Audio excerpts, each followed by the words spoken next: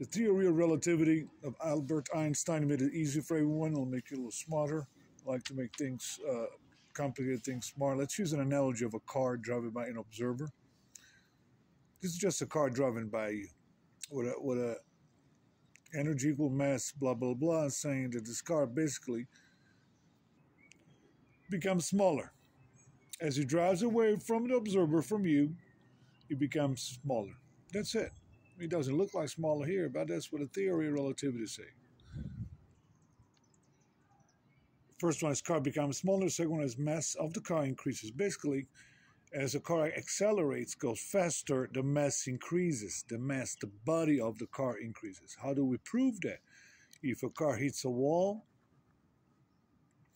at 50 miles an hour, of course, it has more damage than 120 miles an hour. That's called kinetic energy, which is just basically the energy that an object has through motion. Okay, the motion is created by the gas, of course, by the gasoline, by the power.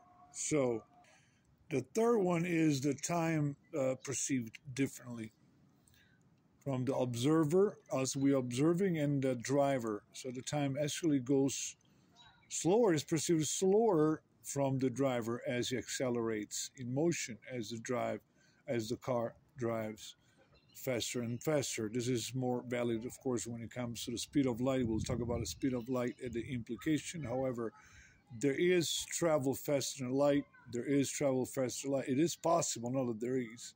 We'll talk about that later after we understand deeper the theory of relativity. So remember these three principles. Very simple. That's all Einstein said.